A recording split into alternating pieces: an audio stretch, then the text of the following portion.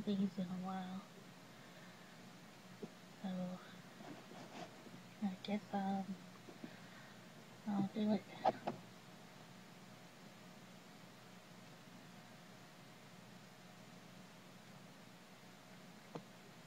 It was easier this Christmas because I had my camera and I kept behind my camera, so I was able to talk a little bit better because, you know, I'm kind of shy.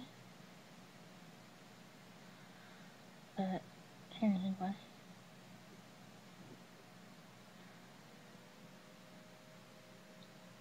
one of the things I really don't like about me is that I sound like a little girl.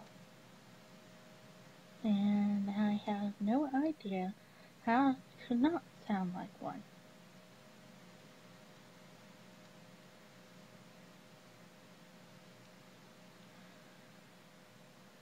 Let's see what else I can say. I wanted to tell y'all about some things that are happening. Because, you know how slow I write and everything, and by the time I got everything out, I would just, it'd probably be October. So,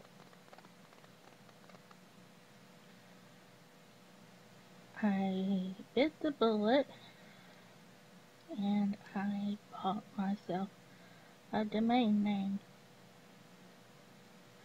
Now, whether or not I'll be able to figure out how to use it, that's another story. But I have very much good hope on that, yeah. Yeah, I'm a brilliant conversationalist. Anyway.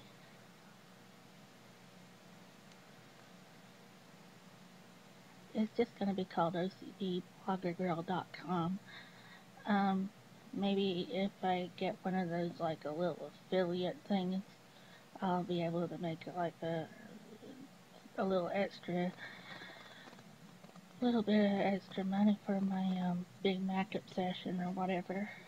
So, you know, it takes a lot of work to be like this.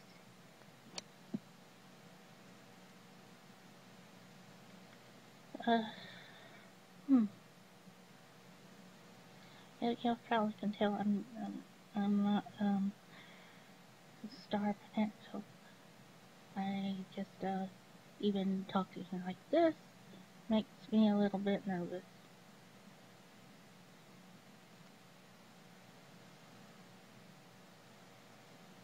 Oh, another thing I do is I move my lips a lot, my nose a lot. That's weird, but it often means I'm anxious. So I'm trying to stop doing that.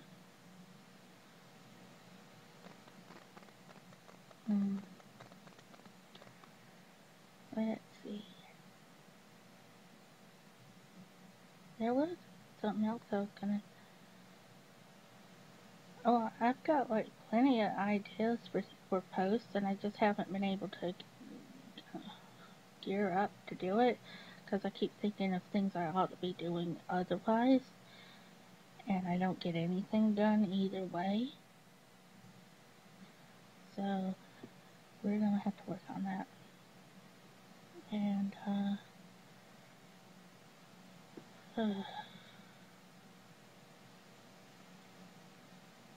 I'm definitely gonna have to tell you about Cool Man.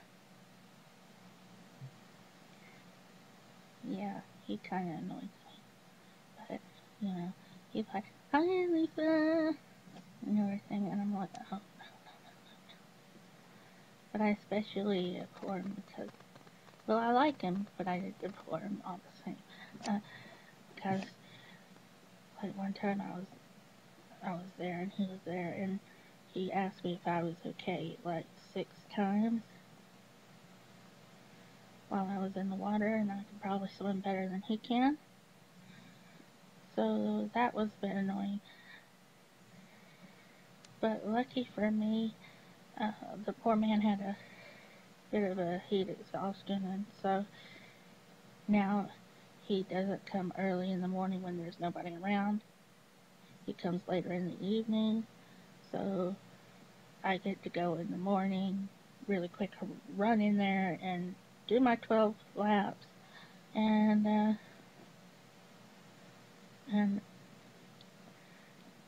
but I feel bad about it because I'm sure he's a nice guy and everything, but I don't like to be asked like 50, 100 times if I'm alright when I'm obviously above water and breathing and all, and not huffing, puffing and everything. But, you know, I ought to be more considerate of people since I myself am like mental. But if somebody asks you if you're alright like 50,000 times, it just, you know, he probably has some sort of OCD thing going on himself. He's got something wrong with him, I think. But,